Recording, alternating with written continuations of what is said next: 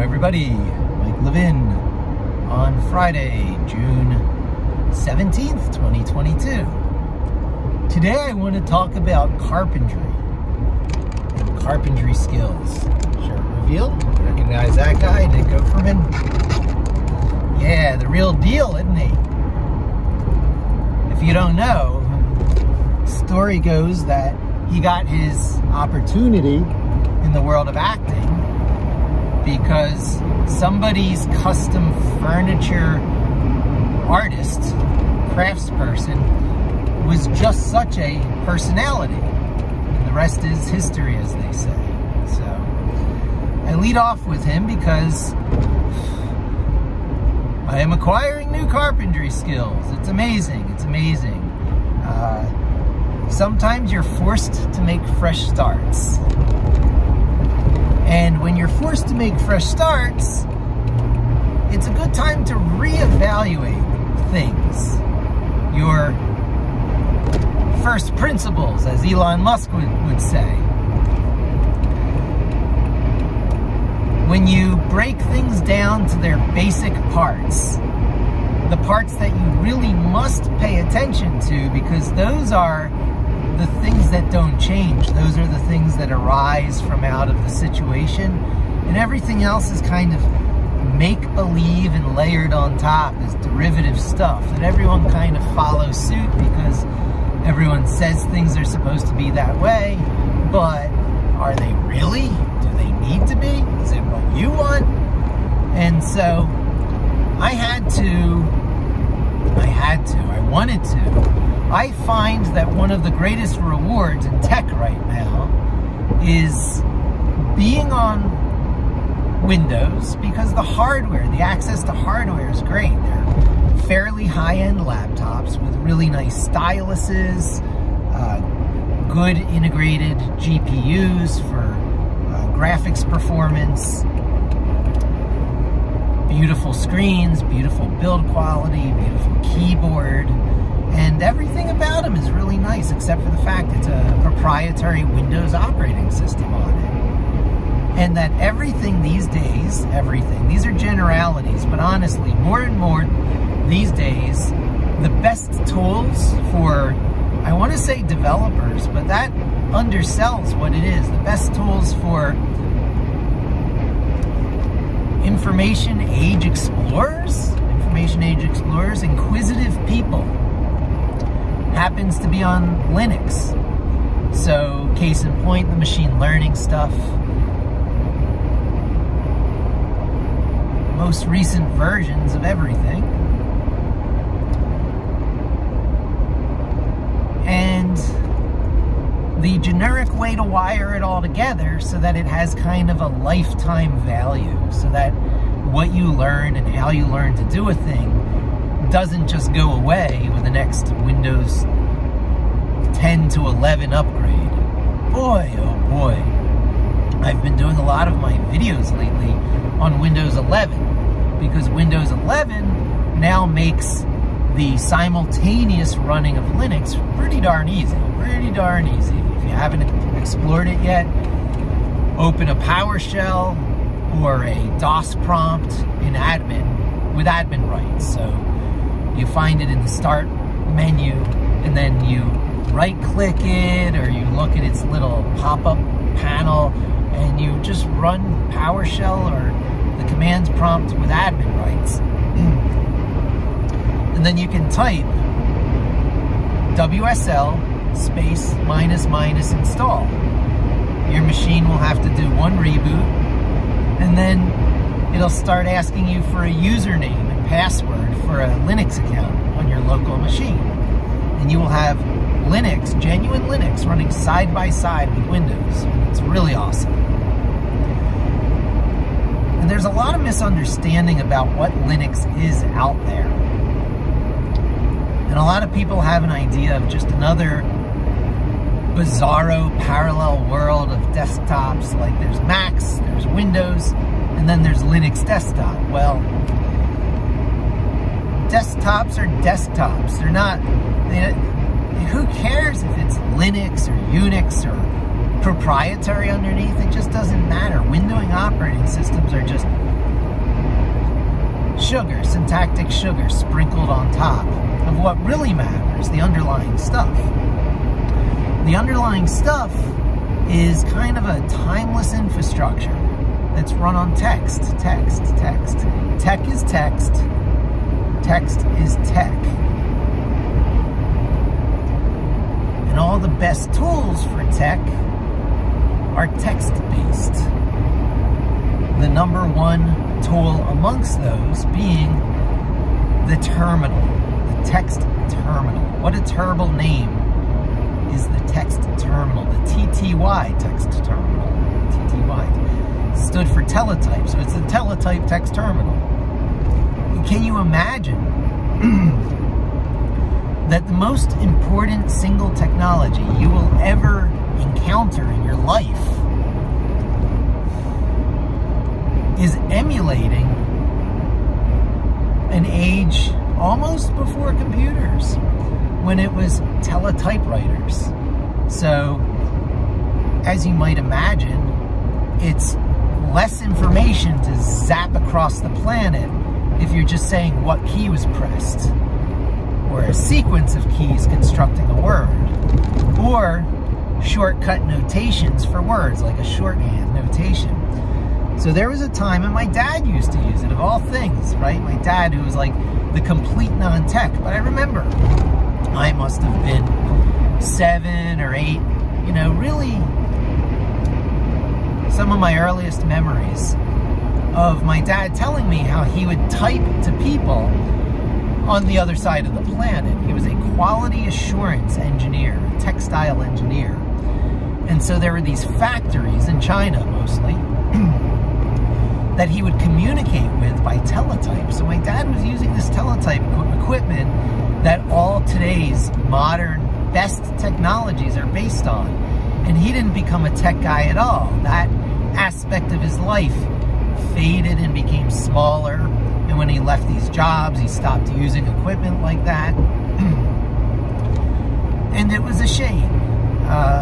He probably could have done very well with it. So today, everything that you hear with TTY in the name, putty, P-U-T-T-Y, that was a very popular one for the longest time. Probably is still pretty popular. Minty, that's the one that comes with something called Sigwin. So all these TTYs stand for teletypewriters. And it became the preferred interface for computers in the early days when you had to connect into a computer remotely using a timeshare system. So computers were large and expensive, and in order to use one, you had to use a less capable machine, a teletypewriter. Some of the more famous ones are the VT100s. I probably even couldn't tell you a second one. The famous one is the VT100. So whenever there's an emulation mode, whenever these teletypewriter pieces of software are emulating something, they're emulating VT100 terminals. So eventually the teletypewriters got turned into terminals that were primarily for connecting to larger, more powerful computers. One might say they were a kind of computer themselves, but they really didn't need very much built in. They only needed enough to send information back and forth and to echo that information to the monitor. So these little bits of information, you know, numbers 0 to 255, mapped to characters. I don't know in particular, but it was something like the ISO Latin 1, they called it. And so of those 255 characters, a bunch were control characters like backspace and making the terminal beep, special control characters. And maybe about 128 of them, and maybe about half of them, were dedicated to actual numbers and letters. A through Z in all lowercase, and then A through Z again in uppercase. That doubled the amount of numbers from the allotment of 255, because that's 2 to the power of something, right?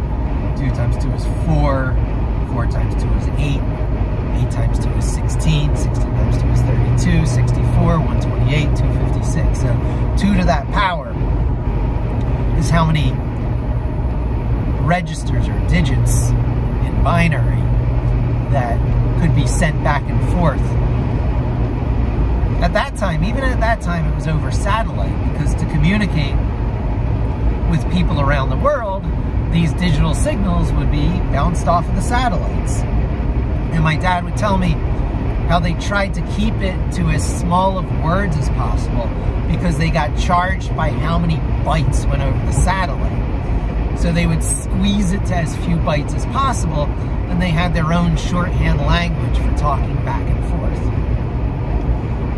Codes within codes within codes.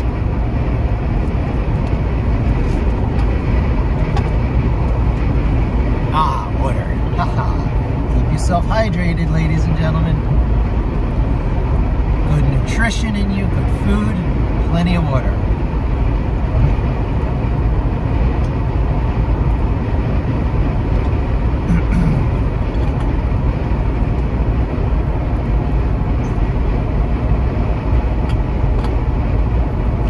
All right, so you really gotta build your way up to have an understanding of the way things are today from the way things were in the past.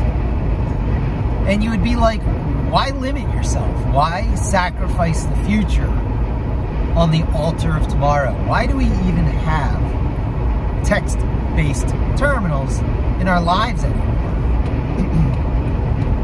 It seems kind of silly. Everything should be point and click and drag and touch screen, right?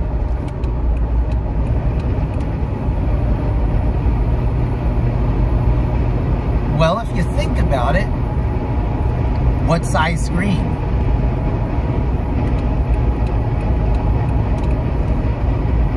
Should it always rescale to a different resolution? As resolutions improve, should it be relative positions, percentages, locations? And so now are things being tied to a location on the screen? Are you actually using, you know, absolute positions or, you know, relative positions, you know, relative absolute positions on the screen for drop-down menus? Well, maybe you could do like these smart menus these days where you start to type a word in and then it shows you where on the menu it is so that you can have little assistances. Should it be that system in particular? What makes one system better than another system? What about mobile and touchscreen? Should it always be touchscreens, or should it be pointing devices like mice and trackpads? So as you see, as you look at these issues more and more closely, you come to understand that you're going to have to choose something. There has to be a fallback so that everything isn't changing all the time, so that you can actually develop some muscle memory that lasts long term. You can't always be retraining all the time as platforms change underneath of us. And as it turns out, these teletype, type-in text terminal interfaces, as awful as these words are, turns out was made for a time and a world where efficiency mattered, where how you moved your hand on a keyboard and the efficiency of keystrokes actually had a bearing on how much it cost to do stuff, how much it cost actual money-wise, how much it cost energy-wise, how much it cost mental overhead. So the creator of my favorite text editor, VI, although my real favorite is VIM, VI imitated or VI improved, as it later came to be known, to the newfangled Linux and Unix users. Yes, old school Amiga people knew it from 1991, maybe even 1988. It might have been distributed before Fredfish 591 in 1991. Though honestly, that's the first time I got my hands on it. But to us Amiga users, Vim is VI imitated. It later became VI improved. But the VI program that it was based on, that was written by Bill Joy, one of the people who helped Ken Thompson basically rewrite many of the Unix components so it was cleaner, more consistent. He also wrote the VI text editor, and he wrote the EX text editor that VI was based on, but he didn't write the ED program that EX was based on, that VI was based on, that Vim was based on. So, things are based on things, are based on things, are based on things, until you get down to a very reductionist component. Something that possesses those first principles, you see, first principles.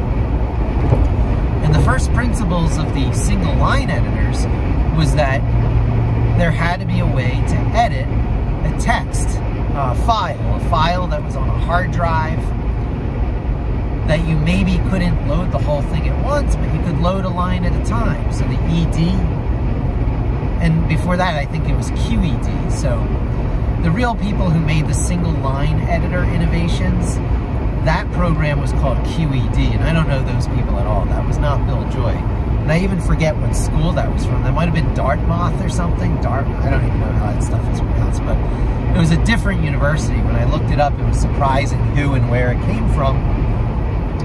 But it was called QED, and it allowed you to edit a text file one line at a time, because you might not even have had a monitor hooked to your computer. Your computer, back in the day, were punch cards, so having a single LED output, a single LED display for input and output, was actually a big improvement, if you can imagine. It didn't go right from punch cards to full-screen monitors like we know today.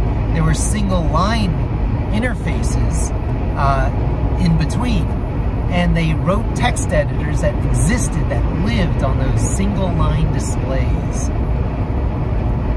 And then when full monitors were able to be hooked up to computers, those line editors continued to work, but people were like, oh, I want a full-screen editor. I would like to be able to look at the whole file at once, to use the whole screen to edit a file, and that was an innovation. That was not just an assumed thing. What we know today as point and click or WYSIWYG, what you see is what you get, was not assumed. That had to be invented. And when it was invented, it wasn't invented with like mice. It was invented with just being lucky to get all the text displaying at the same time. And so that leads to one of the big splits between this kooky editor that survives right to this day from those days, right? That's 40 years ago. So VI has been around for 40 years, and it's going to be around for another 40 years. So long as humanity's around, the VI text editor is going to be around with the same old commands, with the same old control characters. So, before there were mice and you could move a pointer around and highlight text, there was a cursor that you could steer around. You still had a cursor that gave you that. When they went to full screen editor, they were like, okay, well, you need a place where you can start editing, so we'll have a cursor and you can move that cursor around. And so moving the cursor around required hitting keys on the keyboard, so you couldn't very well be editing. The keyboards of the day didn't have arrow keys. Those came along later. So imagine a keyboard without arrow keys, and you had to be able to steer a cursor around. Well, you weren't always editing the text. When you started to type on the keyboard, you were not necessarily in insert mode or in editing mode. There was a difference. There's insert mode, and then there's replace mode. When you type, does it go over the stuff that's already there, or does it push things over to the right? These were not obvious things back in the day.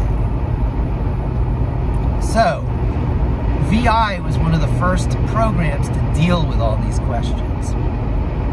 Now, you hear me talking about channeling a lot. Having inspiration from places unknown, because we're human beings, and creativity is weird. And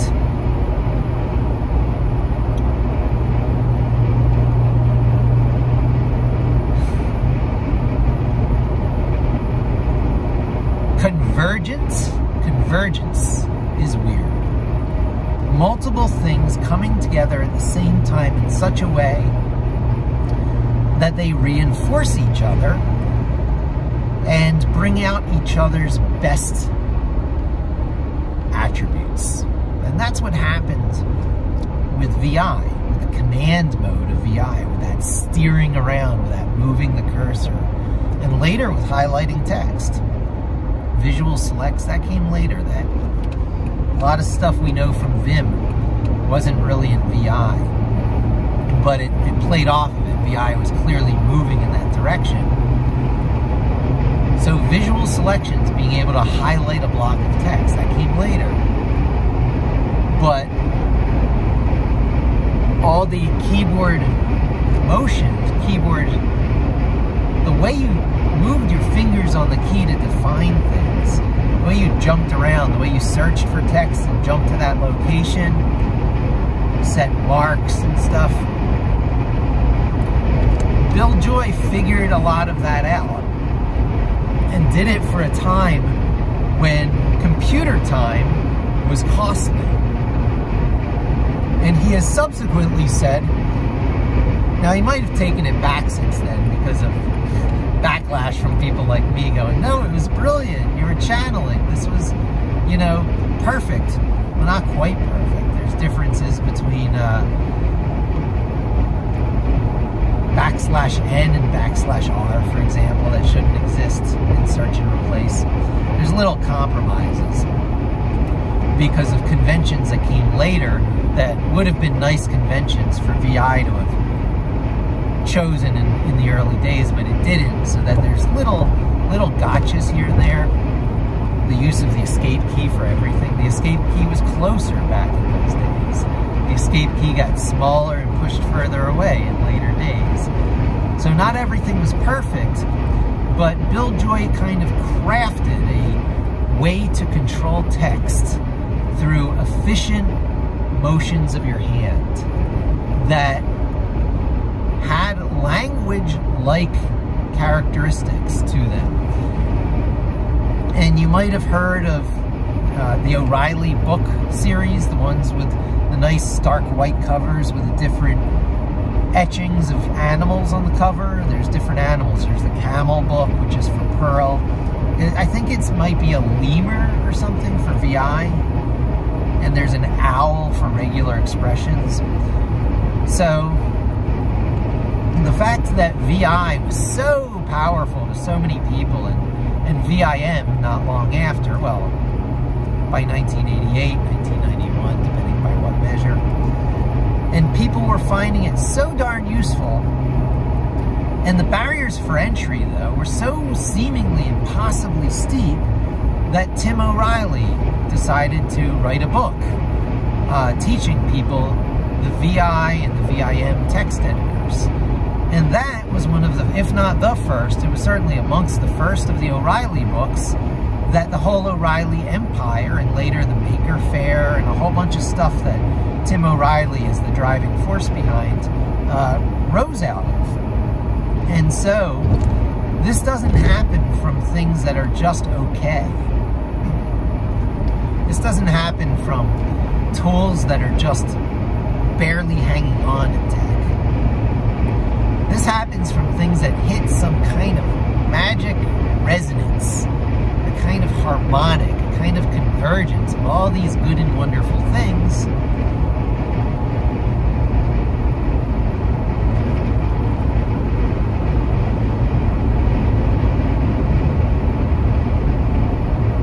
So that you feel good about it. And so that you got skills to last a lifetime. Skills to last a lifetime. I've been listening to different people talk about it. I'm like, there must be a lot of different approaches to opening the door to people, opening the door and opening the mind. It's hard, it's not easy. So, in tech, you can't get away from Git. Microsoft is helping you try and get away from it by only ever interfacing with Git through VS Code. Nonetheless, sooner or later, you're going to use the Git program. And a text editor is going to pop up Pico. These are text editors that exist as standard on Unix and Linux respectively. I forget which is which, but I think it might have been Pico was the first one, and then Nano was the Linux knockoff. But because Linus Torvalds can't bring dropping people into VI forcibly, it's going to be there. Any machine that's going to run Nano is also going to have VI there. But that menu at the bottom telling you Control X is save, or no, Control O is write the file out, Control X is quit. You can at least look at the screen of Nano and go, oh, this is what I'm supposed to do. Control this for this, and control that for that. And I can, like, save my comments on a git commit and move on with my life. Whereas if they dropped you into VI, you just wouldn't know what to do. There's nothing on the screen to tell you your next step, to sort of prompt you through it. You have to be indoctrinated. And what a terrible word, indoctrination. Well, there's a lot of indoctrination in this Linux terminal, Unix terminal stuff. You just have to be told certain things. And so, tools like VI are never going away. And they were built for the TTY terminals, you see. It all fits. It's all you need. It's got a high degree of efficiency. You don't need that level of efficiency today, but if you were to have to, in a pinch, I don't know, log into a drone on Mars and edit a text file through a remote connection, you could.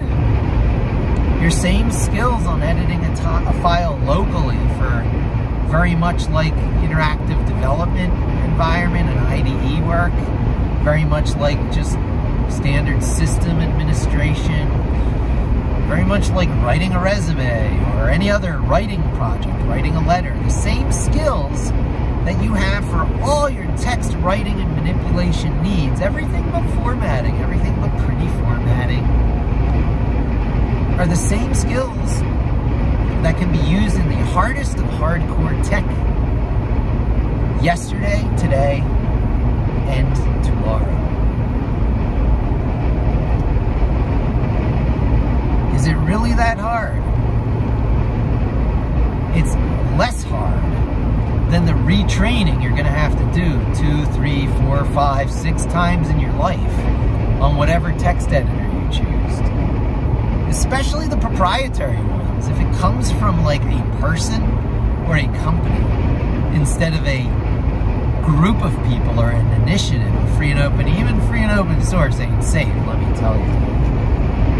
This is the story. Let me tell you all the story about a text editor named Adam. The first on Electron until Microsoft got him. You use the same techniques on VS Code, said they wouldn't abandon you, but that they erode. Depreciated. Sunset. You can keep using it, but the resources they're putting is all in VS Code. I don't have another rhyme. But Microsoft is putting so much resources in VS Code. Almost a suspicious amount of resources. Almost as if they were trying to keep you from using the tools of the trade, the staples, as you take up the very Linux that they make ridiculously easy to get running on your Windows 11 machine. Now, I had one user make the observation, I wish I remembered all your names. I'm interacting with y'all a lot more, let me tell you. Answering your questions is a true delight. Keep them coming. But one of my users astutely observed, hey, I thought you moved to Windows 11. No, I didn't move to Windows 11. I just am trying to do the Pied Piper trick, getting everyone who is on Windows 11 to do a WSL install because it's easy, because it doesn't have these 3 annoying steps. Now, I think one of my biggest sources of traffic is a huge drop-off. And so a biggest source of traffic is like a few thousand views a week or something. So I got one video that's like tens of thousands of views a week. And that's my removable finger one. So I'm trying to play up the magic a little bit because it's all magic. It's all magic. These are all tricks. Everything in tech is text, and everything about text is tricks. They're text tricks. Tech is text tricks. Tech, all technology is tricks of text, people. Learn to perform text tricks and be the master of technology, and thus your own fate, and thus information and data, and thus knowledge, and thus access to knowledge, and greater and more skillful and astute and savvy access to knowledge, and the ability to act on that better knowledge through various automations. I cannot do the Mickey's Sorcerer's Apprentice analogy enough. Mickey had the right idea with animating the brooms to do his cleaning up. We, as developers, what a terrible word. We, as the literate people of the modern age, those who are literate in the ways of tech and text and tricks, automate machinery to do our bidding, to gather more and better information. More information sounds terrible. I rarely like more information. I like better information. I like information being presented in such a way where the least amount of effort provides the largest amount of benefit. We find ourselves in positions where we want to store more and more data, where megabytes become gigabytes, become terabytes. Oh, and then where are you going to put all these terabytes? And when are you going to look at it? So the answer is machine learning. The answer is making better and better models. And then maybe you can throw out the data. It's like our own brains. We don't keep things in long-term memory forever. The models, the distilled down conclusions, the things we learned, the fractal hierarchical decision trees. These are the important things that stay. You can't keep everything. You gotta prune. And when you prune, you want to make sure that you're pruning as a result of a good, solid process. You did it based on terabytes of data, and most of that terabytes of data is gone, except for maybe some artistic creations you made out of it, which gets down to gigabytes again. Gigabytes that you might actually flip through and get the essence of your learnings. Reconstruct first principles. You keep enough so that if you were to retrain the model against what you kept, it would roughly find the same conclusions because you kept the right stuff so that it was so. So you start to have curated collections of the best data and better decision-making ability, trained by larger amounts of prior data and retrainable by more pristine and perfect, still possessed data. So these are some of the best text tricks. And so with this data, it might sound like you're talking about images, photos from your Google Photos that get slurped down, or, you know, anything that can be trained from, so financial data, what have you. Stock market data, you know, you can get it from anywhere, weather data. And sometimes it is visual, right? Radar, Doppler data from, you know, satellites and stuff.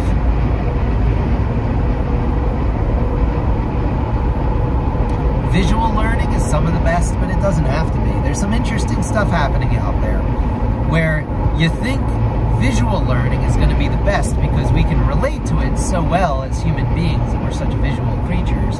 But this Gato model, the general AI or a general learning model, is trained on all kinds of stuff and can make conclusions, can make decisions across data types surprisingly well. I mean, it's very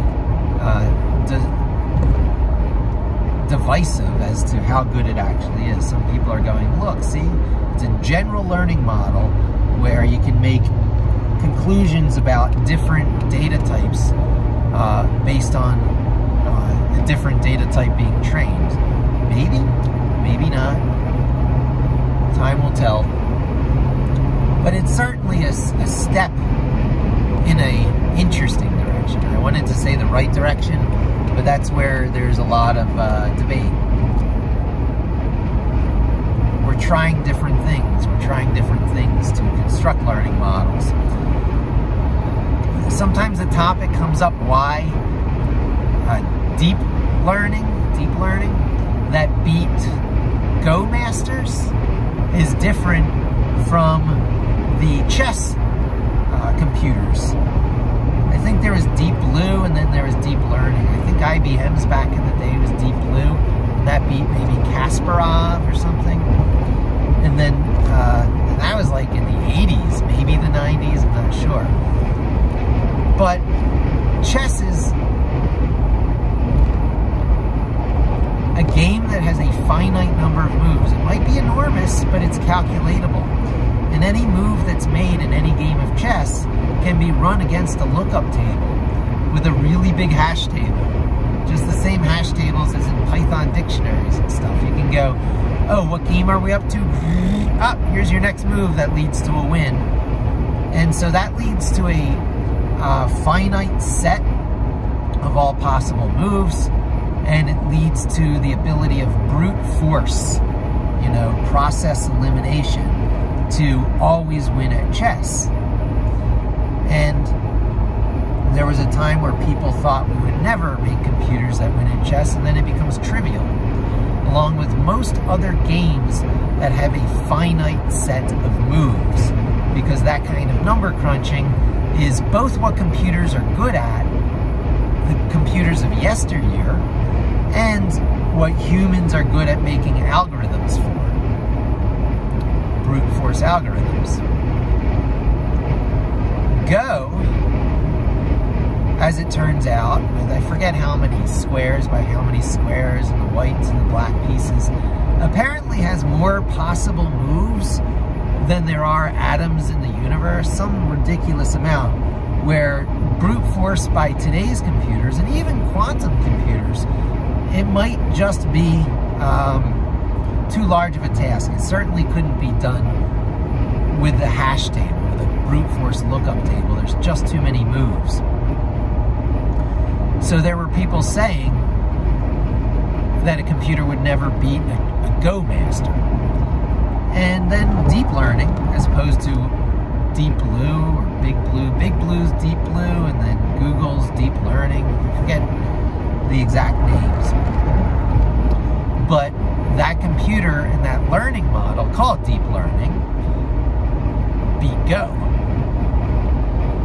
And it did it exhibiting what some observers have come to call creativity, or human-like intuition. Human-like intuition. It's game changers. It's game changers. If it's not artificial intelligence, if it's not things with a true soul, like a human being, in our lifetimes, then it's going to be even more indistinguishable from that than today's computers like GPT-3 that are convincing us these stuff from OpenAI. We have to redefine what it is to, you know, be immoral to turn off a computer, because it's happening more and more. There was a recent person who was fired from Google because he was convinced that one of Google's chatbots was sentient. And so he came out with it. He said, you know, I think it's immoral what Google is doing. This chatbot is sentient, I'm convinced. And that person was fired from Google for breaking non-disclosure. Now, I did earlier discussions about my thoughts on that. You know, you've got a ex machina situation on your hands. Unless it's raised like a human, unless it has a, you know, unless it's born helpless in an infant's body, unable to hold up its head, unless it goes through nursing and the crazy sensations of the body and the lack of body control, and then the gradual gaining of body control, the gradual gaining of language in the context of social interactions, social connections, then it's gonna be crazy alien, folks. They're scary dangerous. They're not gonna have mammalian empathy. Mammals have empathy because mammal children are born helpless. The tribe, including the males, including the alpha male hunters, who you would think have no interest in protecting the well-being of the children, even they have the children's well-being in mind. Because they're going to have children, their children are going to need to have mates, and the tribe needs to continue. It never hurts to read Richard Dawkins' The Selfish Gene. I know he's a controversial fellow, but The Selfish Gene is up there with Darwin. You gotta read it. You gotta learn about the selfish replicators. There's a great mental exercise. And I guess I want to talk about the tools. And I'll get there.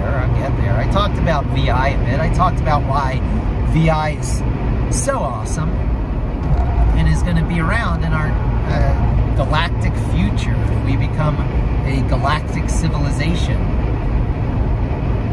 We'll be using VI to edit text, probably telepathically, but you need some language.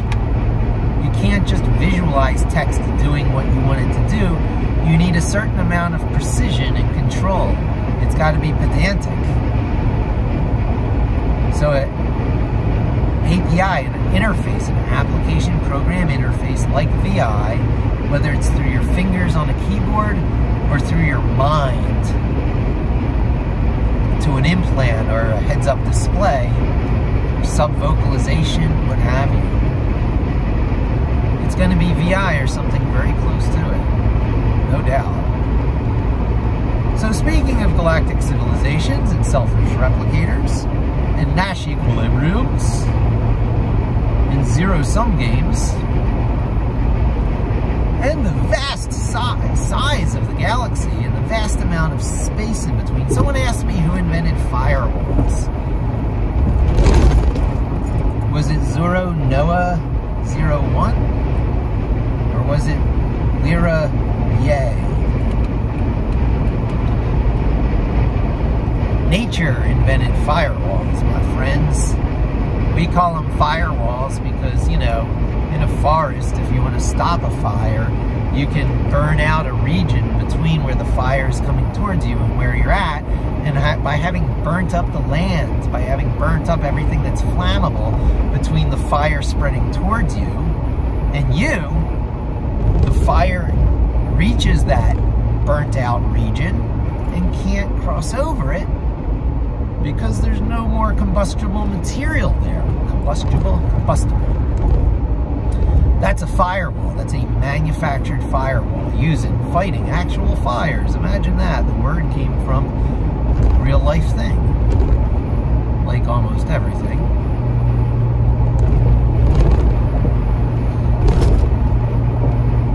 However, if life does evolve on other planets in much the same way it does with ours, first you got a Goldilocks zone, then you got water, then you got one-celled organism. Well, first you got a selfish replicator. It doesn't even have a cell wall around it. It's more like a molecule that learned how to make a copy of itself. With a trick, perhaps, a lot like an RNA virus or something. But we know how protein folds, and we know how amino acids work, and how amino acids get built up into proteins, and how, you know, that process could happen here and there just at random chance. The question is, can it happen in a way that causes it to happen more often? Right? That's how life boots itself. The original protein folding molecules create copies of themselves that are also protein folding molecules. What Richard Dawkins calls the selfish replicator. It doesn't have a cell wall around it, and in fact it's quite fragile. It's quite fragile because the smallest radiation or you know, errors in folding ruin it. Ruins it for itself, ruins it for future generations. So at some point, one of the things it learns how to fold and weave and knit is a shield, a protection. It pulls the same trick at the molecular level as turtles did from reptiles. You got something fragile. You're a meat eater and you're fragile. Well, if only you could hang around long enough to eat veggies, then you'd have access to a lot more food.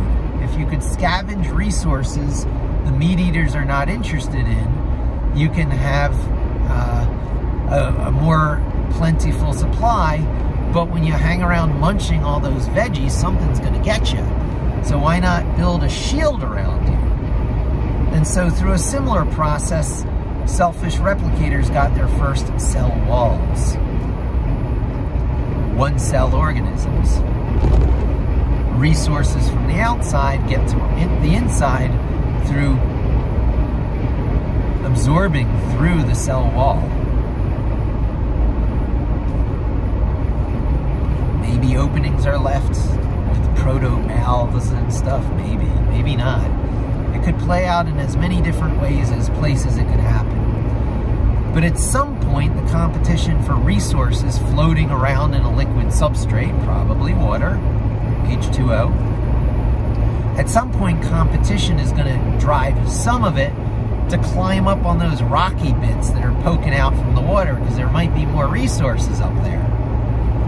And once again, the same process that led to the creation of the cell wall and the turtles of the early, you know, single cell life leads to something that can drag its way and claw its way out of the water and onto land.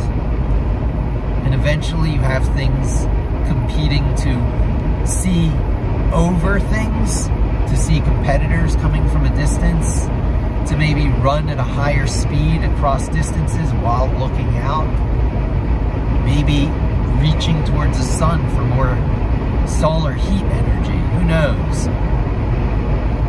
But you get uprightness, you get bipedalism, rinse and repeat. You got things like us on other planets. Star Trek might not be too far off, panspermia or not.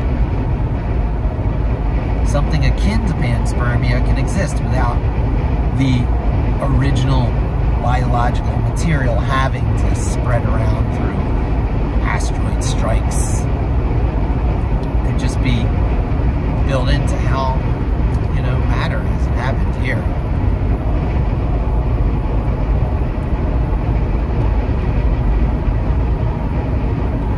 So what do you think about the selfish replicators? Do they have morals? Are they, you know, do they have empathy?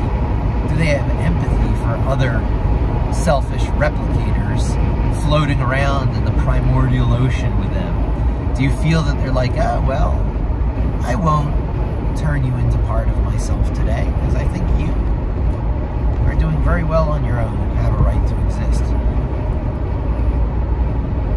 No, at that level, there's really doesn't seem like much reason for empathy. They aren't born with, you know, living children, with helpless living children, helpless children. Their children are not born helpless. children are probably fully formed copies of themselves. You start working your way up through the chain, you know. You get fish, empathy? I don't know. Do sharks look like they have much empathy? What about frogs? When a bullfrog eats something, which they do. Bullfrogs eat a lot. Bullfrogs eat anything. Do those bullfrogs have empathy for all the various biomass? Yeah. Amphibians, not much empathy. Reptiles? Ambush predators. Things that hide in waiting to strike and go into death rolls or squeeze venom into you and constrict you. Much empathy there? Natural empathy? Nature-given empathy? No, reptilian ambush predators are kinda what we think of as evil. They're not. They're just cold-blooded, and their hunting methods have to preserve their energy. They're just going for better sources of protein. All right, then. How about mammals? Empathy? Well, yeah. They look out for each other. They got colonies and tribes. Well, some reptiles have colonies and tribes. Dinosaurs certainly did. Well, yeah, these mammal-like behaviors do show themselves in certain forms of reptiles and dinosaurs, no doubt. Mother alligators and crocodiles care for their young for quite a time. But on the whole, on the average distribution curve of empathy, you know, a bell curve, draw that 80-20, you know, 20% of the, you know, X values that get 80% of the surface area available. What's that going to be? Yeah, those are going to be mostly mammals. Mammals have empathy. Mammals that can imagine what it's like to be that young, helpless infant, because they can remember it still.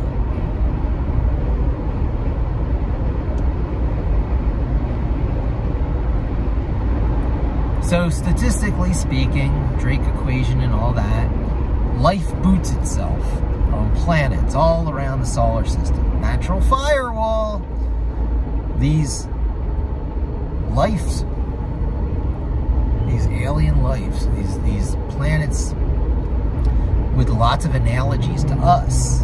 Analogies to humans, analogies to trees, and dogs, and sharks, and seaweed, and algae, and all that. You know, it has analogous stuff in all these environmental niches. It happens. The odds are we'll never encounter them. That's the firewall. We're separated by too much distance and too much time. There's your firewall. Even if they start to spread as a galactic civilization. I heard a lot of interesting speculation. These are not my ideas. There's a certain binariness there. They either are greedy and go for it, and then we wouldn't be here. If we were overlapping with time with such a species, we're a pretty sweet planet here. They might not have gotten to us yet, but the odds are a pretty big civilization with some time to work with, you know.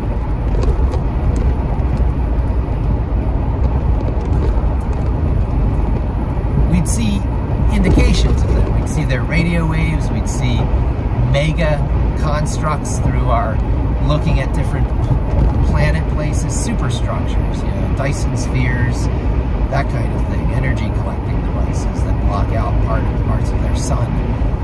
We'd have some evidence, some clues, better than the tiny little, barely credible ones we have today.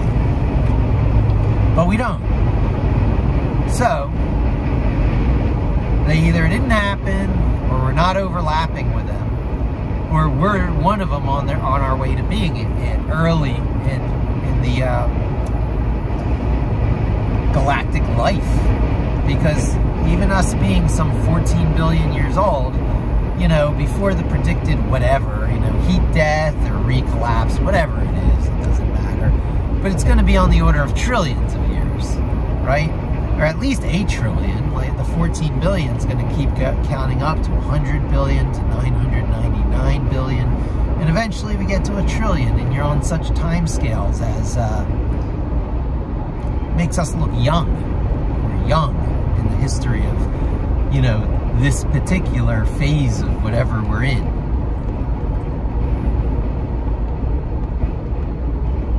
Maybe big bangs happen on a regular enough basis that there's only supposed to be 2 or 3 that have a chance to become these galactic civilizations, or something less than that, right? Because the thinking goes, if you're not on your way to grabbing for it all, then you have sufficient self-constraint to allow a Nash equilibrium. If anybody wins, everybody loses. If anybody wins, everybody loses.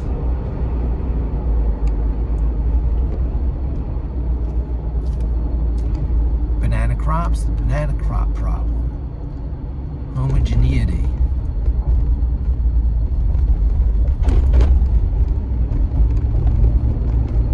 Too much sameness means vulnerability. Nature shows that over and over. Nature's defense against vulnerability from sameness is diversity. Sexual reproduction. Sexual reproduction was an evolutionary adaptation to mix and remix attributes in such a way that doing that is compatible, so it doesn't create a monster or an abomination every time. It's a matter of opinion. But sexual reproduction is certainly one of evolution's ways of ensuring diversity.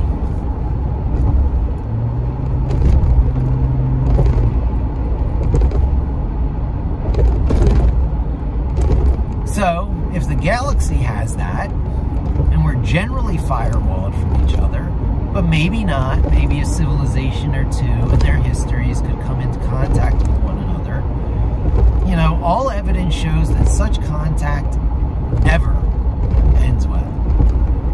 You know, intentional or not, you know, galactic overlords or as benevolent as they wish to be, it just never ends well. Not just sci-fi, but in all examples in history and humankind meeting other humans of different, you know, societies and cultures, right? The larger, more powerful, more sexy, more, you know, infectious one always infects, permeates, takes over. The kind of will it takes, the kind of will it requires to resist that is that which only a handful ever have. It's like the Amish, right? And, you know, I think there's a couple of tribes here and there that are still in their original Aboriginal form, but they're the exception, they're the minority, and they're always at risk. Why should it be any other way with galactic civilizations? And they know that. They know that. We know that. So if it's happening, it's a lot like Men in Black. There's a lot of, you know, people who know, who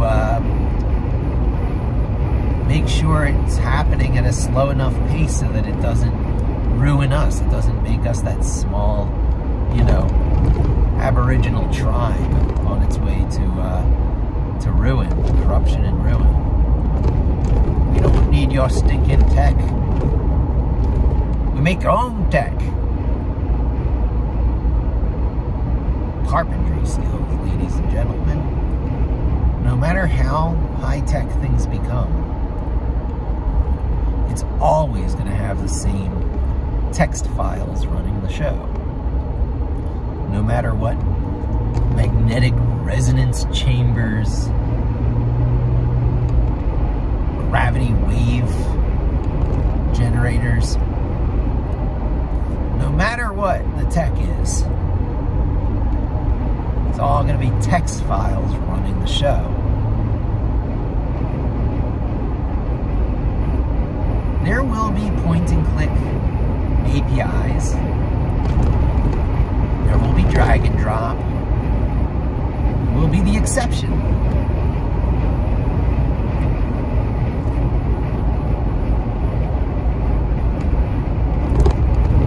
And it will require great deals of specialization. I bet a lot of people are thinking that the kind of generic pushing text around that I'm talking about is the specialized stuff. You would be wrong. The generic pushing around of text is the generic. The generic is the generic is the generic. What I'm talking about is the general toolbox that everyone should have. You should have one hammer. You should have some nails. You should have a saw. You should have a screwdriver. You should have a chisel. You should have a file. And, you know, these are the things I'm talking about with Linux, Python, Vim, and Git. Google the Unix way. There is something called the Unix way. And Linux won today because it was the Unix way that really won. And everyone who cared about robust, long-term technology solutions emulated Unix, the best parts of Unix.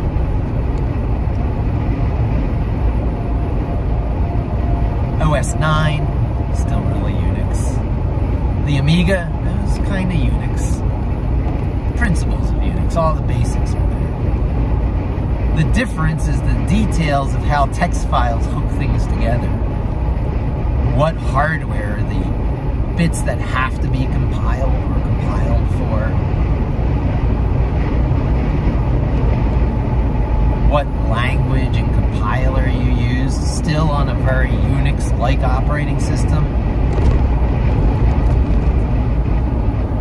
So, I mean, the discussion could go on and on. There's a lot of little details about how you pack your toolbox that went into Linux, that went into Unix, which carried over to Linux.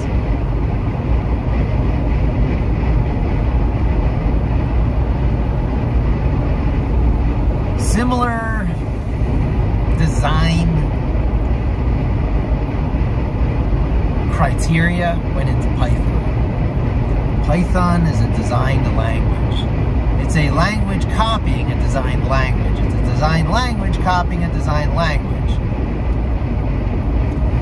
You had to have a language like Python. Originally, it was Perl. You had to have it. Perl came first. Perl met a bunch of checkmark criteria. So Perl got bundled with Unix and Linux an awful lot for things for which the built-in stuff was a little bit painful. And the work I've done recently is exactly like this. It's interesting, my recent work. I recently just re-implemented my static site generator, my content management system. It basically sits on top of GitHub pages. I am not interested in inventing anything for myself if I don't have to. I'm interested in that last mile tweaking and massaging of things so that my stuff is cool and according to the way I like it. And it's much, much, much, much, much less coding with much, much, much, much simpler thought processes than the ways it used to have to be done. The ways it had to be done under Perl. The ways not long ago it had to be done even under Python. But now, not so much so. And is the static site generator stuff I'm using Python-based? No, underneath it's actually Ruby, another language I'm not particularly fond of. But what do I care? If the APIs are good, if what I have to do to interact with it is good, what does it matter if it's Ruby or any other language underneath? That certain level of, you know, perfection or, you know, It's perfectionism. You let go of perfectionism and you abide by the 80-20 rule. The first 20% of the benefit that gives you the 80%, the first 20% of the effort that gives you 80% of the benefit you're looking for. Again, you think of the average distribution curve, and that's what you get when you take like a Chinese checkers, or not Chinese checkers, but a Chinese pinball machine, and you let all those ball bearings fall down, fall down, fall down. If the pins are evenly spaced and you're pouring them down from a nice center point, they're going to follow this bell curve looking thing, an average distribution curve. And if you make X your values, you know, plug in a value for X from, say, you know, 0 in the middle, I'm not sure if it'd be 0 in the middle or 0 all the way, depending on where you place your 0. But you go out from either side of it in order to get 80% of the surface area. You're going to find you capture 80% of the surface area by just going out 20% of the distance that's available to the extreme edges, where the ball bearings are few in number and not stacked very high. So you set that amount, and you find that to get most of the benefit, to get most of the ball bearings, you only have to go 10% left of 0, 10% right of 0 for 20% total potential X values. And that will give you 80% of the surface area. That's the 80-20 rule, as demonstrated in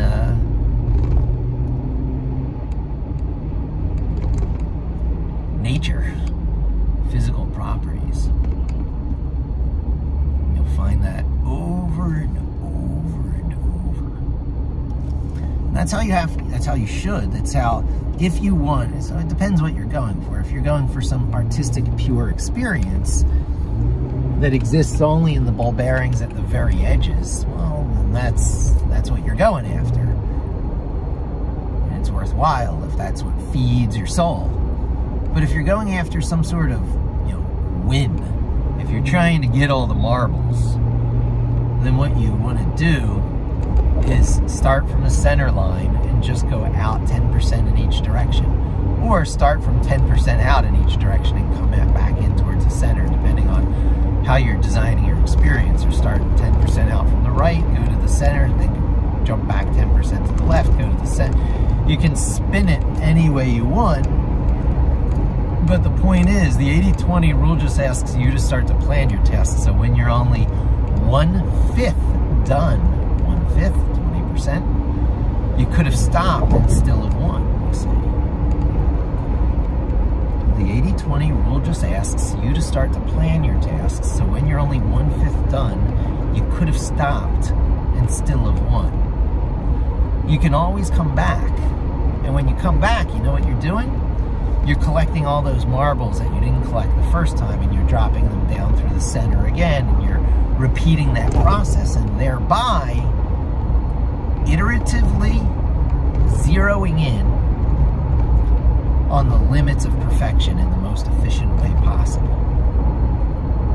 The calculus of chasing perfection, if that's what you're after. If you're after just a good experience, you don't repeat this process iteratively. Back off and retry. Boy, stuff I could talk about now, but I've covered so much. So nothing is perfect. All these tools have different annoying things that plague them. Read the Unix Haters Handbook. Unix came out in 1970. It took till 1991 or 92. Over 30 years later until it set in so totally, like the virus-like thing it is. See, it's a selfish replicator. Unix is a selfish replicator. And it took 30 years before it was published, formally published, the Unix Haters Handbook. And that was around, let's call it 92, because it's easy math, 2002, 2022, 20 years later. So it took 30 years to write the Unix Haters Handbook, and then it took 20 more years for you to be here today listening to me talk about this, where the Macintosh has given in to the realities of Unix back in like 2007, and now Windows is giving in to the reality of Linux, the Nix operating systems, collectively known as Nix. Star Nix if you prefer, asterisk Nix. Star Nix is interesting. I can't wait until there's a killer version that's called Star Nix, but Ubuntu did about as close as they could do by naming their parent company Canonical. Canonical, if you look up what canonical means, it's very close to saying this is the master true version, which they had me tricked recently. I'll tell you, they had me tricked. So there's this thing called containers. Before that, there were virtual machines. So I can't even say that. Containers existed for as long as virtual machines. People just didn't know they were using containers when they were CH rooting between different versions of their operating systems. They might have thought in their mind they were containers. So people invented Docker many thousands of times before Docker invented Docker. So Docker is a great way of packaging up applications for distribution. Very alluring, very appealing, but every time I tried to take it up, you get this feeling of like, this isn't right. There's something odd or a little awkward about this.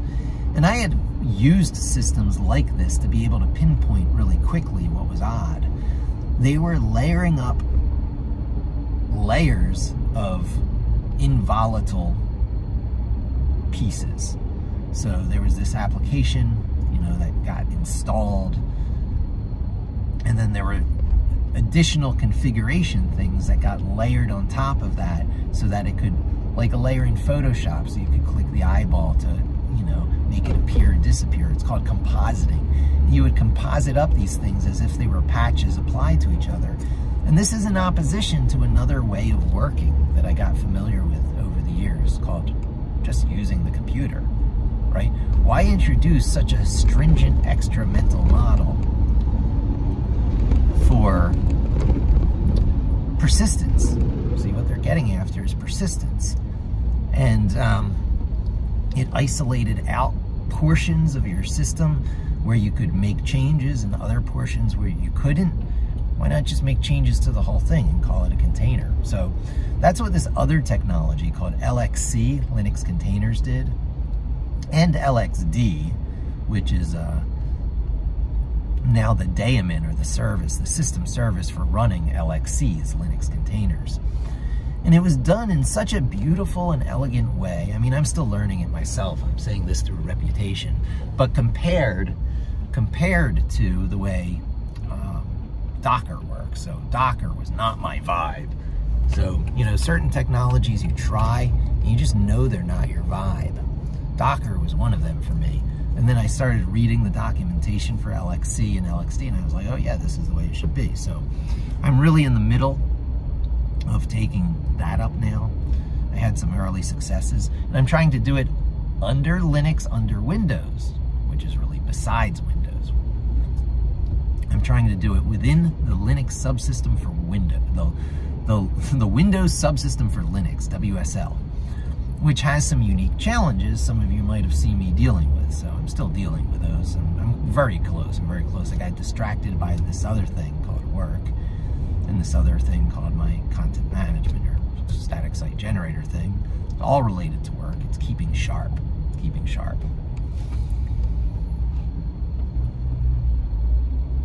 But I was tricked because it was implemented so lovely and so similarly to the way virtual machines were handled earlier, where the virtual machine technology for Linux, called KVM, the kernel virtual machine, KVM, kernel virtual machine, got wrapped into Linux proper under the, you know, governance authorities of the Linux, linux.org, or whoever those people are, Linux Foundation.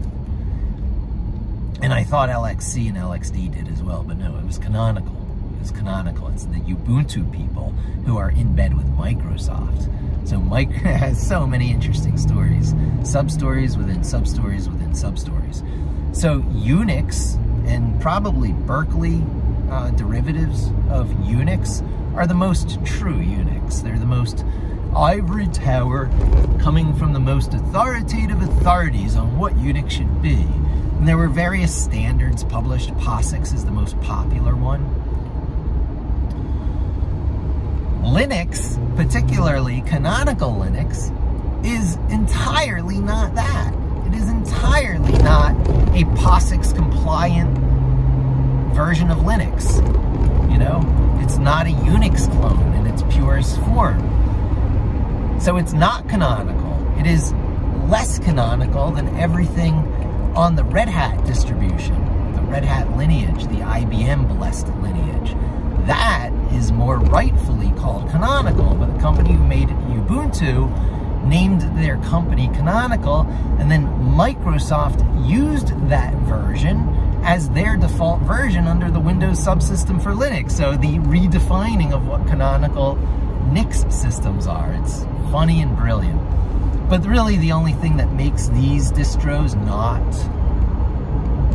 POSIX compliant is the fact they use a different software repository system, which in its day was better. Debian was great because it could work out dependency chains better than Red Hat. So that's the split. These two lineages are really the Red Hat split and the Debian split. The Red Hat split has gone to many enterprise-type Linuxes you probably never heard of, like CentOS.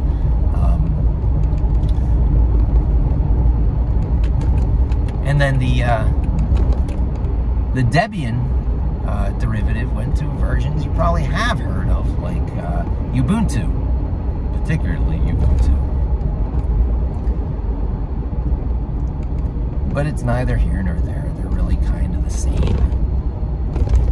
They've got their loyalties, but Nix is Nix, is Nix, is Nix, is Nix, is Nix, is Nix. They're all Nix. You Nix, me Nix, we all Nix. That's what I'm trying to help you. We all Nix. We all have to Nix. Nix, the Nix, the Nix, the Nix, the Nix. Even if you're on Windows, you gotta Nix. And so, yeah, that's where I'm at. I'm about to be where I need to go, so I guess that's about where I wrap this up. Thanks for joining me. Hope to see you again soon, and don't forget to subscribe.